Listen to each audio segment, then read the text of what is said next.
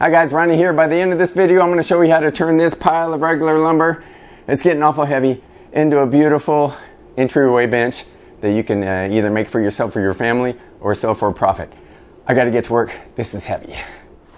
Oh my goodness, that's heavy. But this bench is so easy to make that a retired mailman can make it. Why do I say a retired mailman can make it? Because I'm a retired mailman, hung up the hat and shoes about 3.5 years ago, got into woodworking. If I can do it, you can do it. Here's what you're gonna need.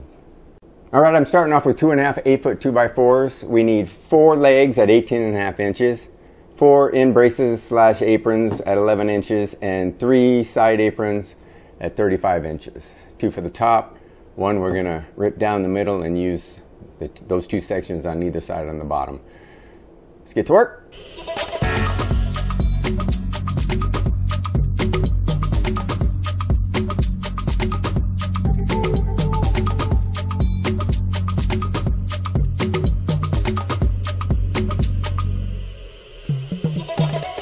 All right, I got all the wood cut. Right here I got my 35-inch apron, which I ripped down on the table saw. Now look, if you don't have a table saw, you don't need one. You could use a 2x2 and just chop that. It's basically the same size.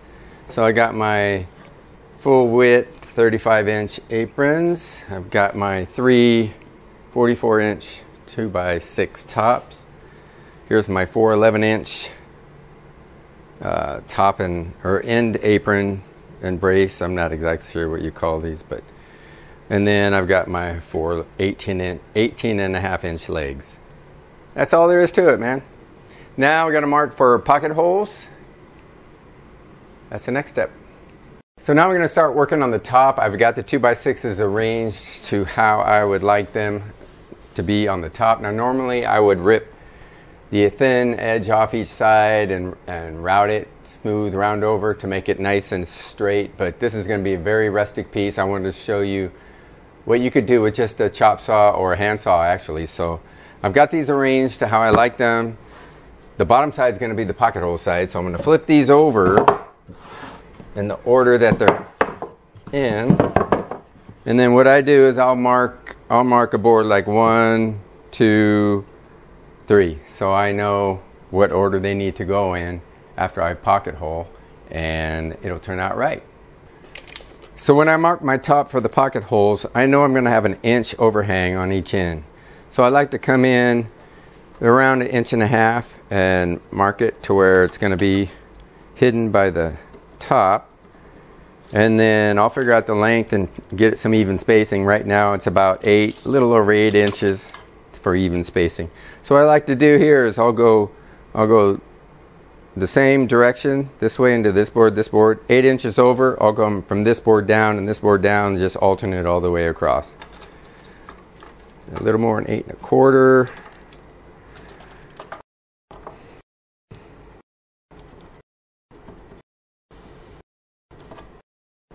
So these side aprons are going to be laying flat, top or bottom. So I like to look at the edges, find out which is the cleaner edge. There's a knot there. Flip it over. That looks like a pretty clean edge to be showing on the outside. So I will make sure I note to make that an outside edge. And then the same here, you can see I've got a nice knot that's kind of dug out here, and this side is actually pretty clean. So this side I'll make my outside. Now if you like to have the really rustic look and don't mind, that might not be bad having this knot out. You might not care, but it's just something I like to do, make it as clean as I can on the outside. Okay, this will be the layout that I have on each corner. I've got the leg here. This is upside down, and so I have it lined up with the end aprons, and then I got the side apron overlapping a little bit. So this is what I got. I'll put a pocket hole here, here, here, and here. And I'll do that on all 4 corners. All right, I've got all 4 corners laid out, pocket holes marked. Let me show you what else I do. I'll put the number 1 on each board here, here, and here, so I know that that's a corner that goes together. Same here. You can see the 2s. 3's there. And finally, the 4s. Now that's just so I get everything lined up how it's laid out here. So once I take it away and start putting pocket holes in, I might get confused on how it goes in. Not going to get confused this way. All right, everything's marked. The legs don't get pocket holes in them. The top is marked there. All the joints are marked here. Now all I got to do is start drilling pocket holes.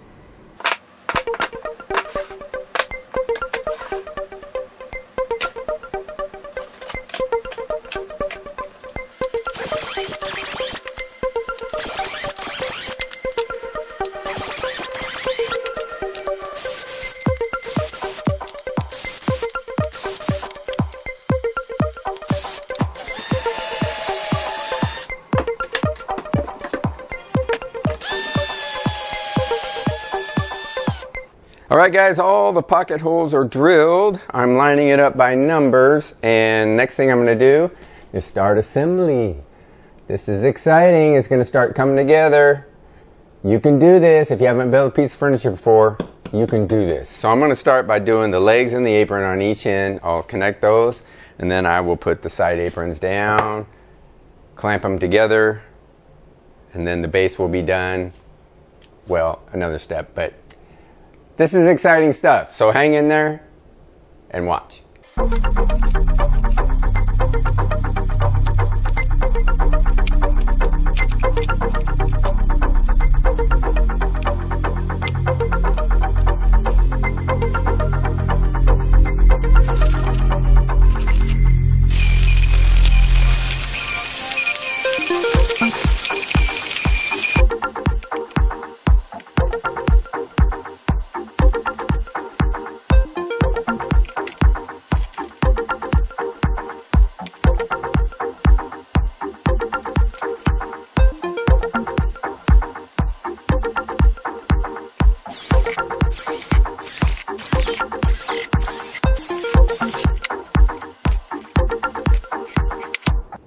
All right, the bench is upright. I'm ready to put on the lower aprons. Make it real simple. I use pieces of 2x4 spacers from the bottom. That's how high the side rails are going to be. And then for the end apron, I've got a 2x4 on the bottom, piece of 1x3/4 inch material that I'm going to use for slats, and then my lower apron rests on that. And the reason I do that is so when I put the slats on, it'll line up with that lower apron. All right, just to make it easy on you, that's why I showed you to use a 2x4 and a piece of 1x for your spacing to set your lower apron on. If you want to really get precise, like I did, because I make multiple benches, I made up this little jig here. It's a partial 2x4 with a little thin strip I found I had to glue on the end, and that brings it up just almost about perfect with the slats line up with the end apron. So it's up to you. If you're going to make a lot of these benches, I suggest dialing it in and getting it right. If you're just going to make one and it's a rustic bench, no worries.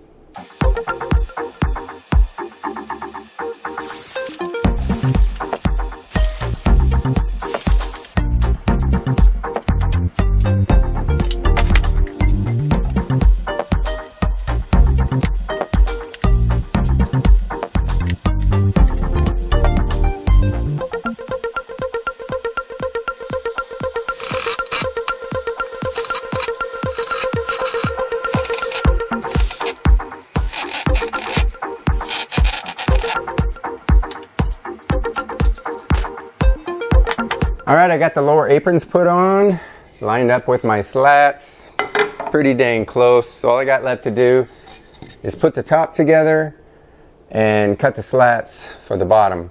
And then I have one more thing. You could be done at that point, but I have another thing that I do. It's a little more advanced. I'll show you, see if you want to tackle that or not. But we are getting close, my friends, close.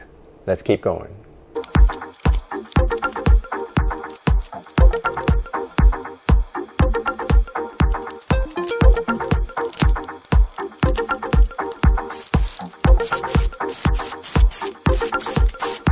Okay, the top is put together. I'm going to give it a good sanding. You don't need to watch me do that, but you don't want to be getting any splinters when you sit down on this bench. So I'm going to take care of getting this sanded, and then we'll be back with the next step. Hey, if you stuck with me this far, I think you got what it takes to put furniture together. Good job. Let's get going on the rest. All right, finished sanding the top. Sanded it. Started out with 80 grit, went to 180, and I would actually sit on this thing. It's pretty smooth. It's coming together. Look at that. You've seen all the steps. Not that hard to do. Next thing we got to do is cut the slats. Figure out how wide we need them and the spacing in between and all that. That's it. Coming up. All right, guys, I wanted to show you something. For you starting out, if you buy a 1x4, say at the big box store, it's going to come 3.5 inches wide. So you would chop that, saw it with a handsaw or chop saw to length, 3.5 inches wide. For this bench, if you use 9 of them, you would get 1/2 inch spacing. So I just wanted to kind of give you an idea what 1/2 inch spacing looks like. I cut mine down to 3.25 inch so I can use 10 slats and I get a narrower gap. But I know a lot of you might not have table saws, so I just wanted to show you this is an option. 3.5 inch board comes straight from the store. You just cut it to length, and then that's the spacing that it would be, and you'd have 9 of them across. Anyway, I am going to rip mine down to 3.25 like I usually do, and I'll show you what that looks like after a bit.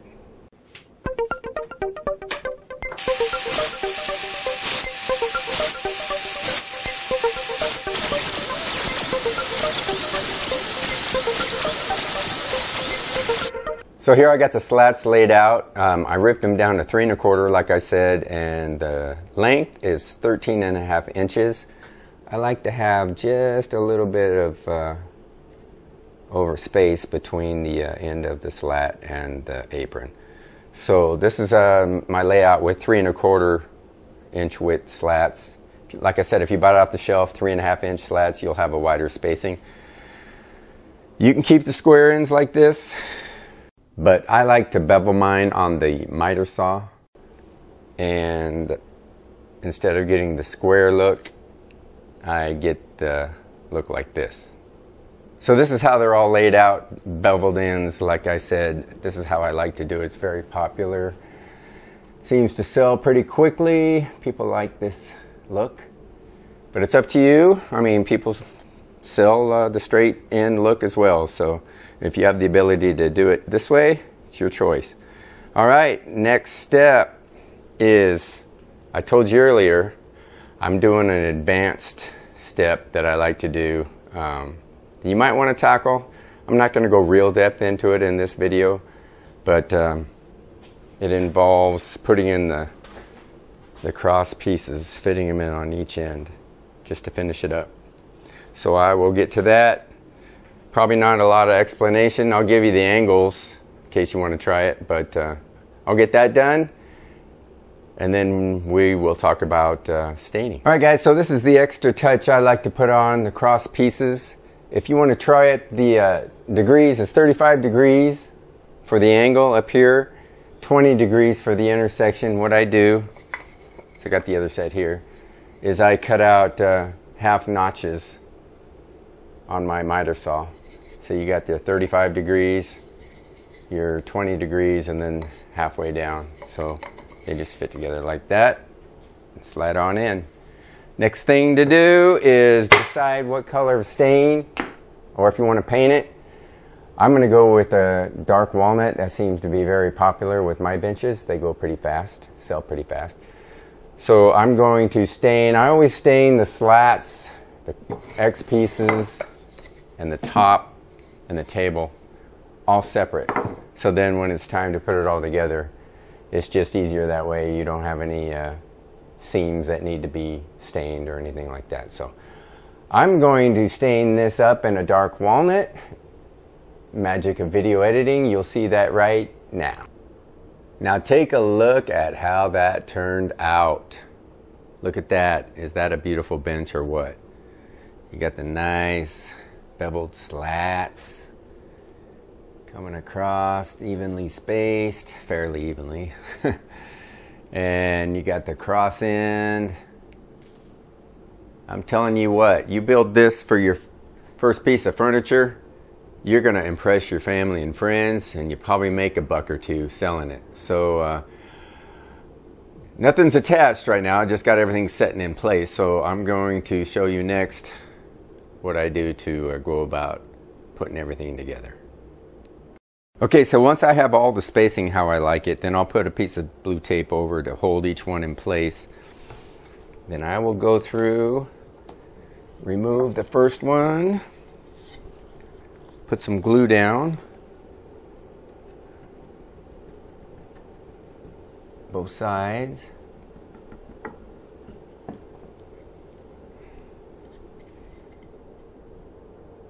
Place it back in place. Trying to do this around the camera. Get lined up. And then come in with my gun.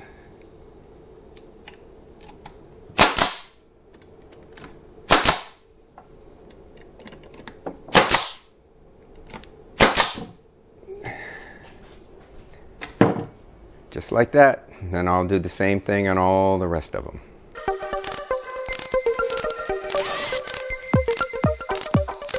So for these cross braces, I'm gonna glue the bottoms and tops, slide them in, and then pin nail in from the top and the bottom. I should mention that with the slats I used 1.5 inch nails. I'm gonna use 2 inch nails for these cross pieces.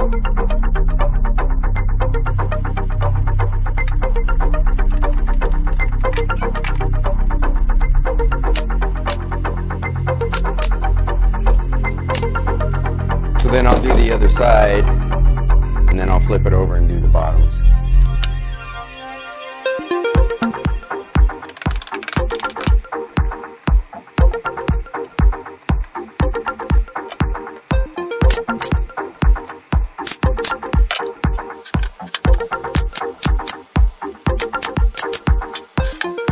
All right, last thing to do is to secure the top to the bench. We're almost done.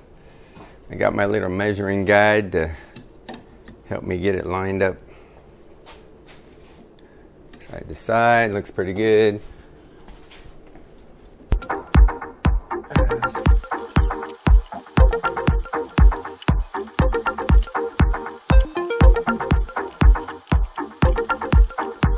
All right, guys, we're down to the final step. It's just securing this top onto the bench. I'm going to use these 2.5 inch screws from underneath. 1.5 inch top, 1.5 inch apron. It's 3 inches. You don't want to go through, so 2.5 inches.